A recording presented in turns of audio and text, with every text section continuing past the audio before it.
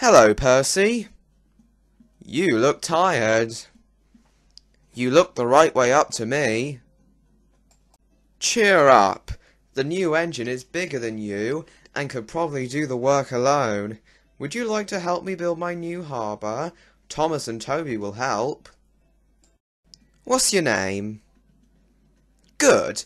Duck it shall be then. Here, Percy, would you mind showing Duck around? Bother! Stop that noise! Duck, explain this behaviour. Silence! Percy and Duck, I am pleased with your work today, but not with your behaviour tonight. You have caused a great disturbance. As for you, you've been worse. You made the disturbance. Duck is quite right. This is my railway, and I give the orders.